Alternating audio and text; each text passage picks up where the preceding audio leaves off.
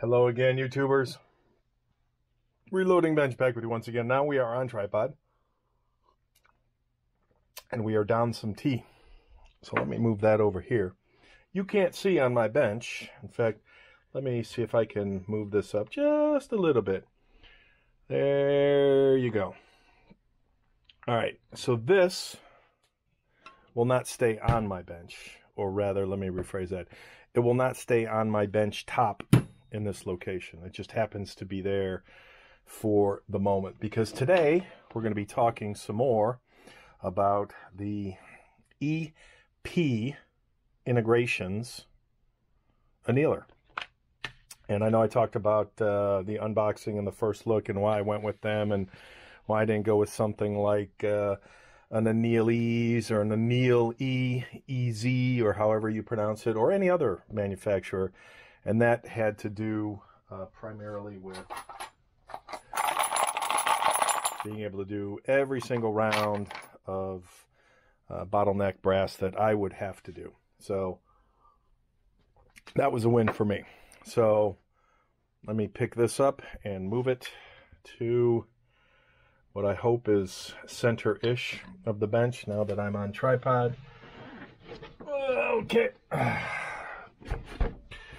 So as I said, I would buy a, well, you can't buy a case or a cover, but as I told you, I would have a cover made, which is what I did. And then I spent some time, which I haven't done in years, making room on my bench so that this particular device, which you saw where it was sitting, I will move it out of the way, right there in that corner. And that just, for me, works out because I don't want to have this tucked away, and primarily because of the potential damage to the drum. So I had a very thick, double layered black canvas case, cover rather, I keep saying case, it's a cover made by my tailor friends who actually do all my covers. It's good to find a local tailor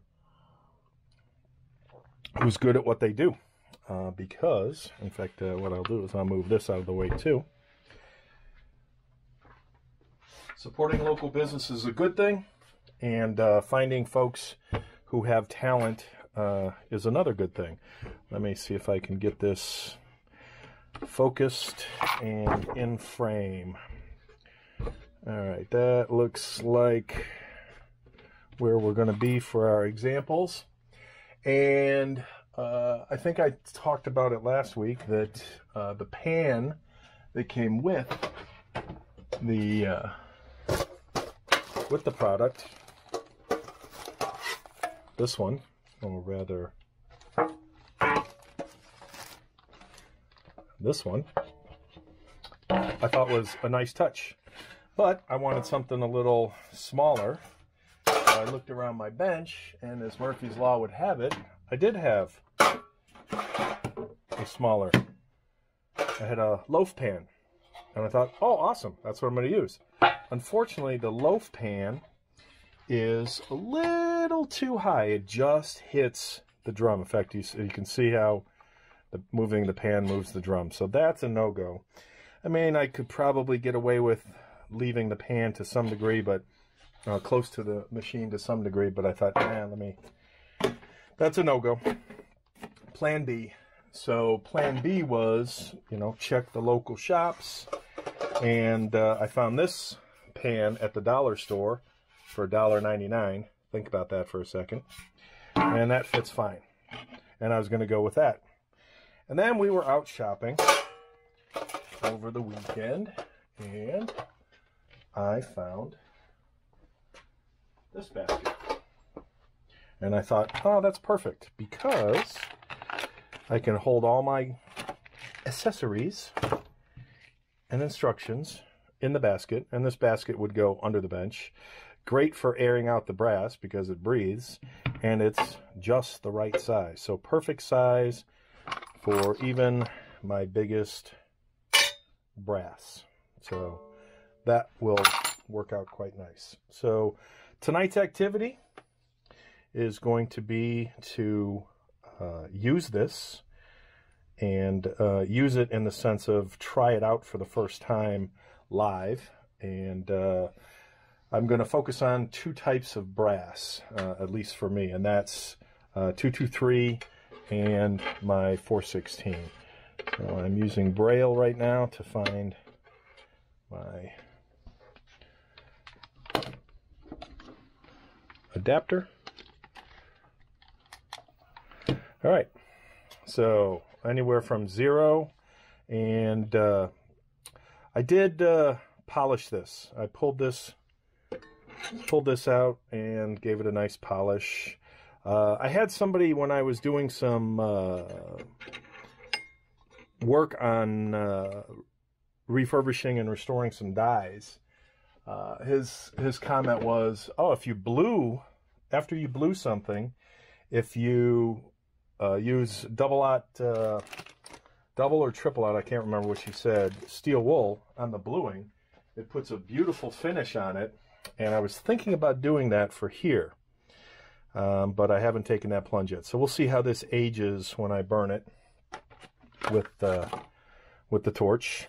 And another thing, when somebody said, when I mentioned that I was going to do a cover, they said, oh, you got to do red. And I'm like, yeah, I'm a big red fan. If you look at everything on my bench, there's no shortage of red. And I thought, well, because the unit is all black, let me just do black.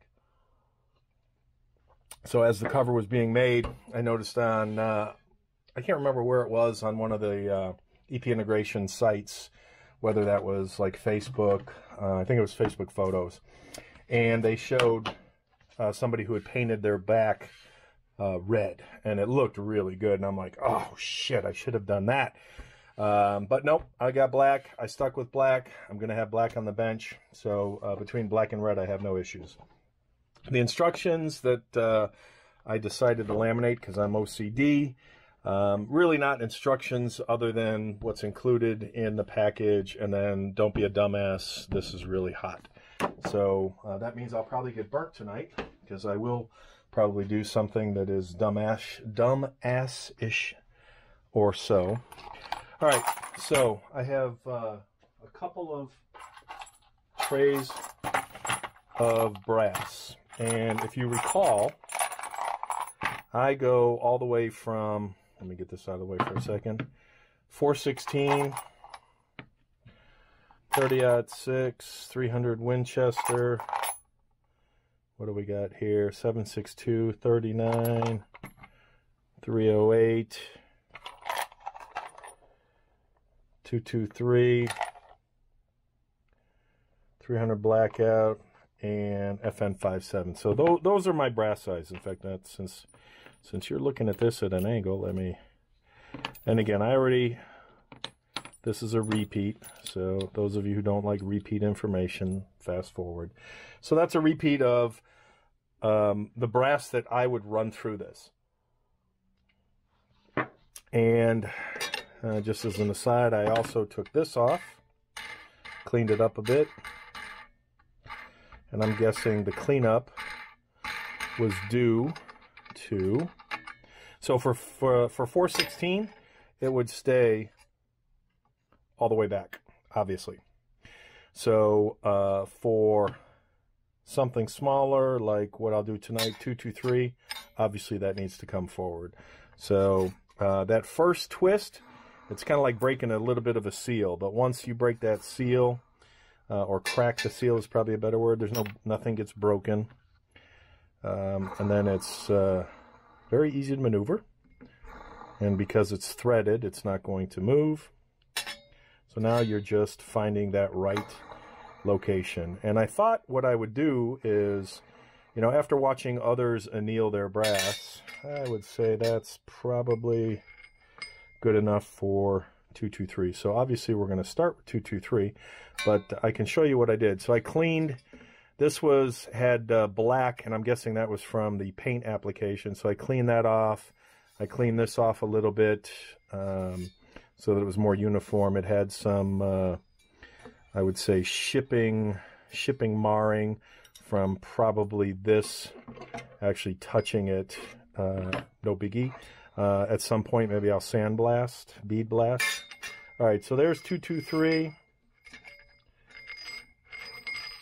Let's see how low I want to go. I don't want to go too low because I want to make sure, and again, I'll fine-tune this at some point. Tonight is just a try before you do anything serious. So I thought I would power it up. Watching stuff online, 6 seconds seems to be what I would call the norm for 223. Obviously, depending on the flame and how hot the torch is and all that good stuff. So again, with this particular brass guide, I think it's officially referred to as the brass stop.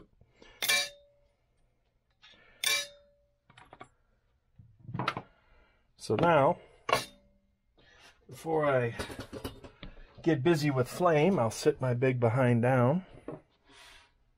Oh, you heard that. A lot of weight on that chair, I'll tell you that right now. All right, so I'm going to shoot for 6 seconds. Okay, so I missed that. Let me stop that, bring the fence forward a little bit, because obviously if the fence doesn't match this, we're going to have a problem. So we'll call this learning. 1, 2, 3, 4, 5, 6. Okay, so that's probably a little. Let's go with 25. See what 25 gives us. 1 Mississippi, 2 Mississippi, 3 Mississippi, 4 Mississippi, 5 Mississippi, 6. So 25 is too slow. 30 was too fast, so let's do 27. 1 Mississippi, 2 Mississippi, 3 Mississippi, 4 Mississippi, 5 Mississippi, 6. So I'm going to say 27 is just about right for 223. So what I will probably do, for those of you, again, who have watched my channel for any period of time, you know that for every load I work up, I have a recipe book. So for the recipe book, a couple years ago, my latest ad was the lab radar. So, you know, based on whatever load I'm doing, what does it chronograph at? And I started getting, started documenting that. Then we've got the annealer. So now what I'll probably do is add annealing to, and I'm going to make sure this is closed. I will probably add annealing to my recipe book. All right, let's see if I can puncture this without blowing up. Dun, dun, dun, dun, dun. Move this around a little bit. All right, so my idea is I'm going to probably come in at some kind of angle. And again, you're living this with me as I do this live. So those of you who are frustrated and irritated with how slow this is going, you can move on. All right, so I'm going to say that that is where I should be able to lock this in. So what I'm doing now is adjusting where this particular clamp rests on my propane bottle. And I'm going to say another big shout out to this design. I can't tell you how many things I've seen online about torch tips and units that have the torch tip mounted to the actual annealer, and how many problems people have with burning plastics, those, wheels. I'm not going to mention brand names, but the wheels, the interchangeable wheels, the 3D printed wheels, burning the wheels, breaking the clamp, having to buy special clamps.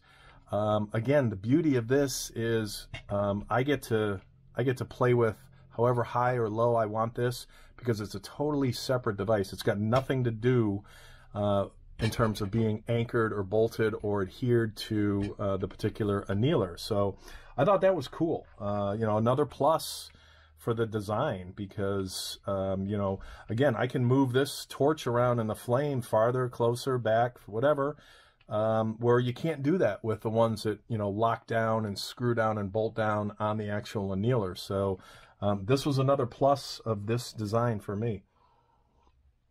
And wouldn't you know it, let me see if this actually, okay, so we're working. The smell of butane in the evening. All right, I'm going to put the camera on pause because I forgot to grab a bit of a lighter. So let me go do that right now. With my torch to light my torch.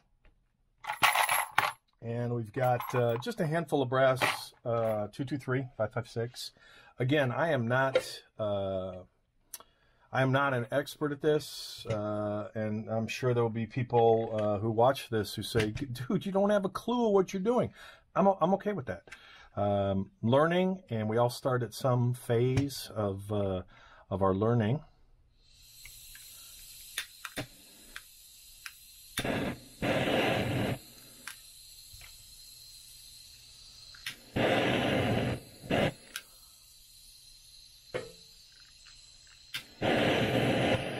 There we go. Okay, that's some serious pencil flame. All right, I don't know if you can see this, but my hand is right about here, and that's about where the flame is at, even though the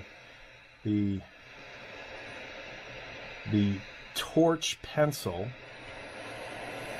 Wow, look at that. Yeah, look at that.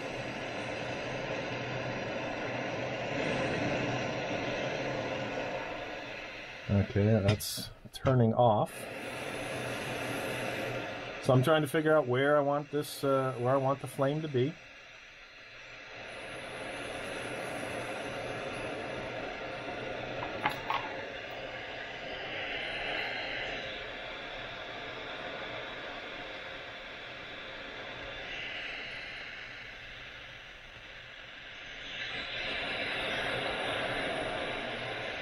Again, feeling my way around. So those of you who have any suggestions, feel free to say what you will. So now it looks like what I can do is, what did I say we were going to go? 27? 1, 1,000, 2, 1,000, 3, 1,000. I think I said 27. Let me go back to 1, 1,000, 2, 1,000, 3, 1,000, 4, 1,000, 5, 1,000, 6. All right, so that's about where I want to be in terms of flame. Now I just need to figure out where I'm going to point my my flame. And if that is 1, 1,002, 1,003, 1,004, 1,005. Okay. Again, I'm learning, so you don't need to be overly critical. 1, 1,002, 1,003, 1,004, 1,005, 1,006, 1,008. Let me go a little bit faster because it looks like I was seeing 1, 1,002, 1,002, 1,004, 1,005. I was seeing things kind of. So I'm going to save one. We're going to put that right there. And we're going to compare that with what I've annealed.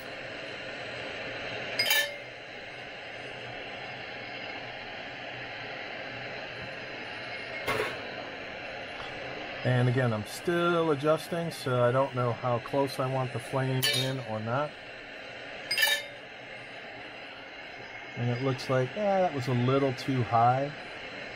Maybe come in on the shoulder. And again, this is the beauty of this setup, is I get to adjust that flame incredibly easy. There's no effing around with the, so I'm going to save 2. I lied.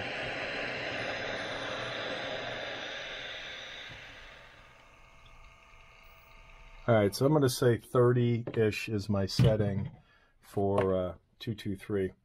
And I have no idea how long these things stay hot. So I'm going to pick one up, and if I scream, you'll know that it was too soon. So one of the things that I did a little bit of research on was this benzomatic torch is considered a pencil torch. You saw the flame. Again, I might be too close, so this is my learning. If you have comments, all you expert annealers, let me know. Because when I look online, everybody's saying, you know, you want to get, you know, that's your sweet spot, roughly between my two fingernails there.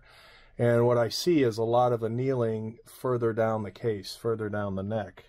So, and here's a great example. Let's see how hot this... Wow, that's still kind of hot. Yeah, that's still kind of hot. Let's grab some tweezers. All right, so this is exactly what I'm referencing. See how far down the neck that came? Or rather, how far down the case from the neck that came? An unannealed versus an annealed case. And again, still learning, but ideally I'd like to get the flame like no lower than that. And obviously it's going to get higher on the case head, case mouth rather. But that's kind of where I'd like to be. And this is why I did this on, you know, test bed brass. So I will look at some of these. In fact, here, it's too bad I didn't number them. Had I been thinking better. All right, so here's a couple of good examples. I will show this to you in a second once I finish burning my hand. All right, so here is the non-annealed brass. And as you can see, I get a little pointer. This goes, you know, easily, you know, half an inch down. This one's similar, that one's similar, this one's similar. This one I would call my best. So let's leave these two. Excuse me. My tea must be getting to me. Let's say that this is what I would strive for in terms of where the annealing took place. This a little bit too low in my opinion. I guess not bad. Maybe somebody else, an expert in the area, will tell me. So this is what I would probably shoot for, as opposed to this when I'm doing my brass. So let's set up for 416 while these continue to cool. All right, 416 is a big boy. That's going to go all the way back. And I'm trying to stay away from the brass stop so that I don't get burned. You can see how nice and blued that is. So methinks that maybe I will repolish that and blue it, but then maybe I won't, because that's where I know where the heat stain is. And nobody wants to get burned, so...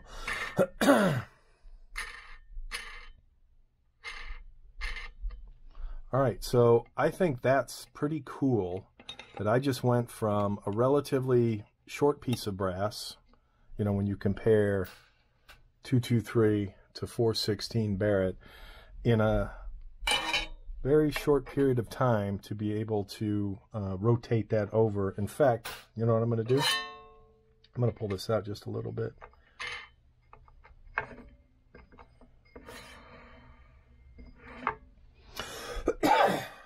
The tea must be going down the wrong way. All right, so I would call that locked in.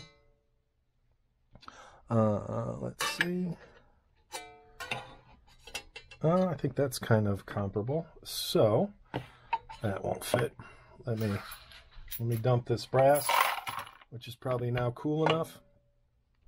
And I have no idea how long to anneal. In fact, I even looked it up online and I didn't see anything.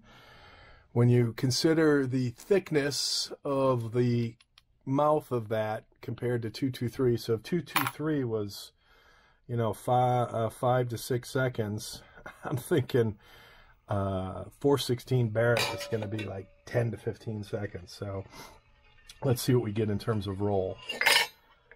1, 1,000, 2, 1,000, 3, 1,000, 4, 1,000, 5, 1,000, 6, 1,000, 7, 1,000, 8, 1,000, 9, 1,000, 10, 1,000, 11, 1,000. I'm going to say 11 to 12 seconds.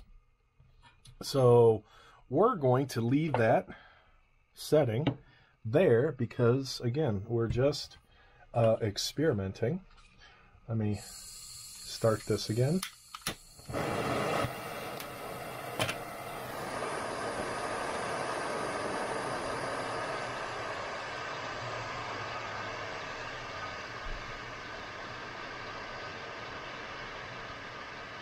Trying to get that flame as small as possible, my pencil flame, and methinks, now that I have my flame going, let's see what I'm looking at in terms of location.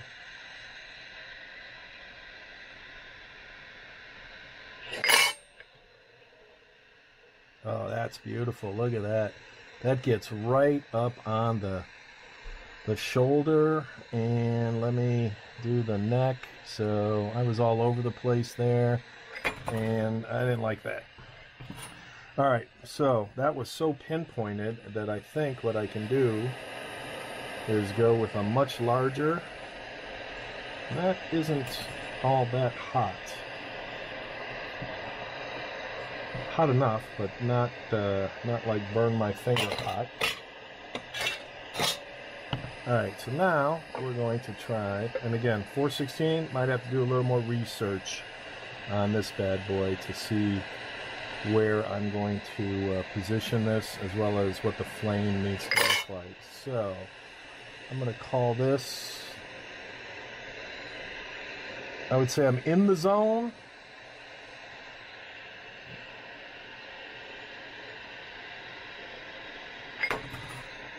What's funny is you can see, and the reason I'm going to turn this off is because I'm going to compare it, once it cools off, to the non-annealed version and see what we've got.